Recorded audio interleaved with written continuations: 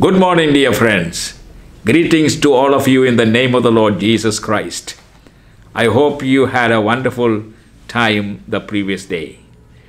And may the Lord bless you as you give yourself these few minutes of a silence, quietly waiting upon the Lord, to hear the voice of God through His Word. You know, we hear God's voice in many ways. And one of the most important ways is through the Word, His Word, the Bible.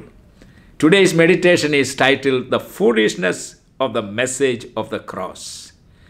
And the text you will find in 1 Corinthians chapter 1, verse 18, where it says, For the message of the cross is a foolishness to those who are perishing.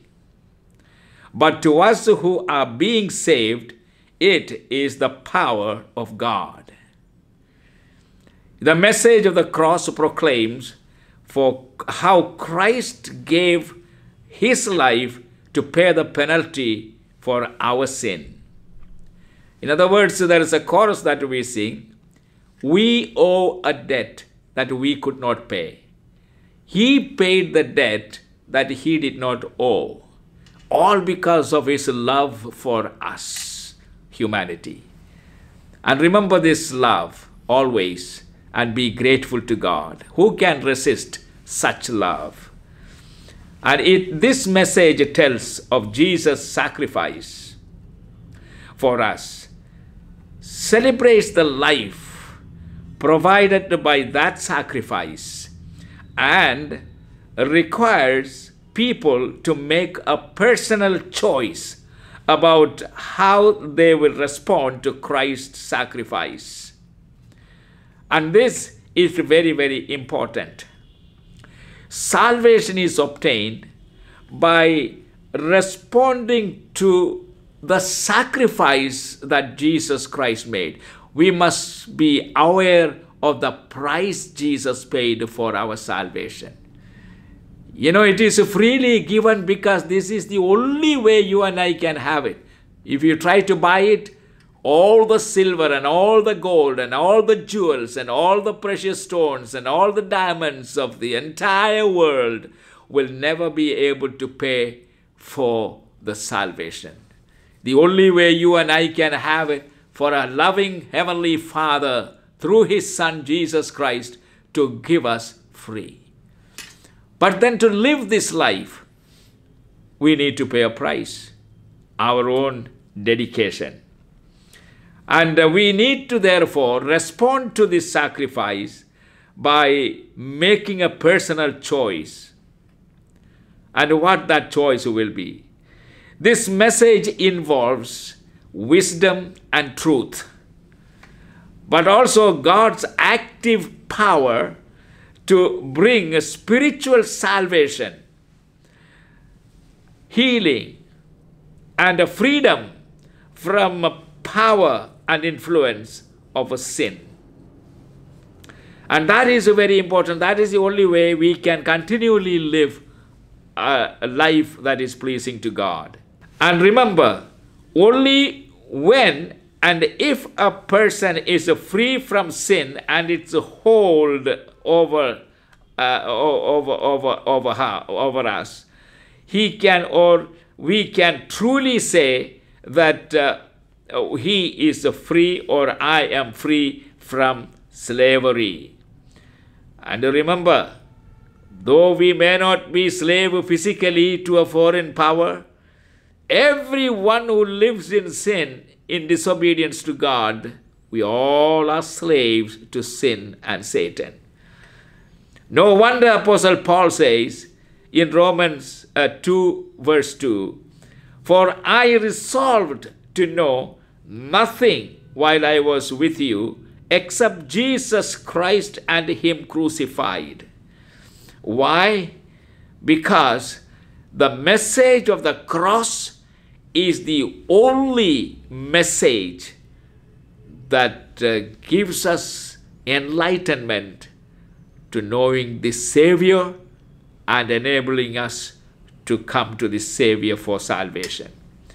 Let me give you a picture of the cross. of which Paul says in Galatians chapter 3 verse 13, "Cursed is everyone who is hung on a tree." He is referring to the cross, the tree. So what is a cross? The cross is a place of utter humiliation, a place of curse in its ugliest manifestation. The cross is a place of the ugliest manifestation of sin. The cross is a place of revelation, how dark sin is and can be. And the cross is also a place of cruelty and brutality in their highest forms. The cross is a place of man's worst form of helplessness, loneliness, darkness, fear, and rejection. And yet, my friends, how God could take something, a symbol of the worst, and turn it to a symbol of something best, admirable, that men and women in all nations were nations around wear this cross around their neck proudly as a symbol of the greatest faith under the sun. I hope you understood that sentence. I will repeat it one more time. How God could take something which is a symbol of the worst and turn it to a symbol of something best and admirable, that men and women in all nations wear this symbol of the cross around their neck proudly as a symbol of the greatest faith under the sun. That is amazing. That in itself is a miracle. Ever since Jesus died on the cross, listen, it was transformed into a symbol of the number one faith in the world.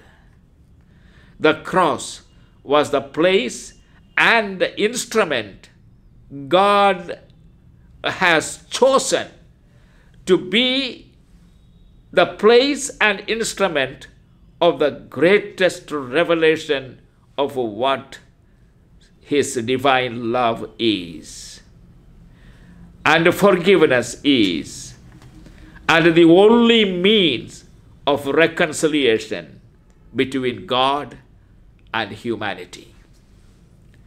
We will continue this same meditation in our next meditation on Thursday. God bless you, and remember what you have heard this morning. Think of what the cross stands for. That's why Apostle Paul said, "Cursed is everyone who hung on a tree." The crucifixion was one of the commonest way of Roman authorities used to punish the guilty, especially those who murdered. And this, anyone who is crucified and hanging on this cross is considered to be a very cursed person. And the Bible says Jesus Christ became a curse for us, that we may be set free from all the curses of sin nature.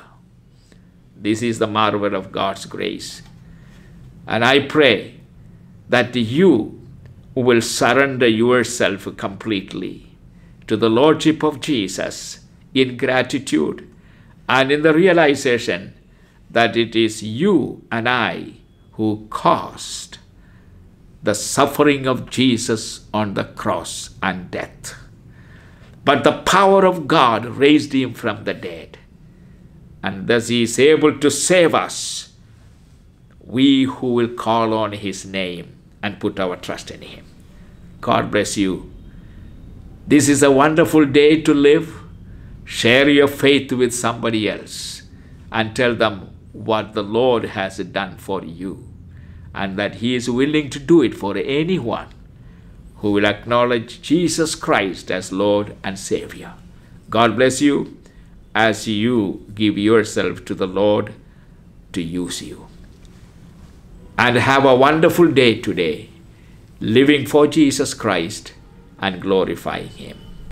We will continue this meditation in our next meditation day. God bless you.